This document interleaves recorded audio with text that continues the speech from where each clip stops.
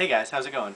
I'm not sure if you heard, but DC Comics and MAC Makeup have recently teamed up, and they now have a Wonder Woman makeup line, and I think it's amazing.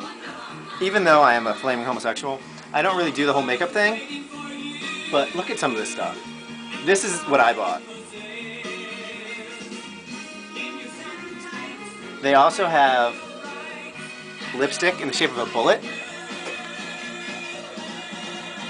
And the art is all done by a comic book artist by the name of Mike Allred, and I think it's amazing. I really wish they did this shirt in boys, but they also have this bag they're selling only on their website for $50, and it's just so cute.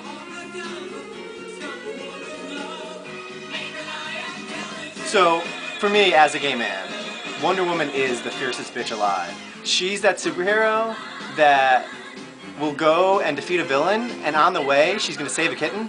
She's going to go to a woman who's just been beaten and give her a hug and make her feel better and set her up with a job. And then she's going to go and to the JLA Watchtower and hang out with Batman and Superman and save the world again. One year I did it. I dressed up as Wonder Woman for Pride. That wasn't very pretty. But I did it because I think that Wonder Woman is so inspiring and so empowering for everyone, not just men, not just gay men, but everyone all across the world as she fights for peace and justice. I know that's a little cheesy, and I usually don't go into cheesy. I usually like Wolverine and Magneto and Deadpool, but Wonder Woman is the one beacon of hope for me that I really, really love. So that's my video. I love Wonder Woman, and the makeup line is amazing.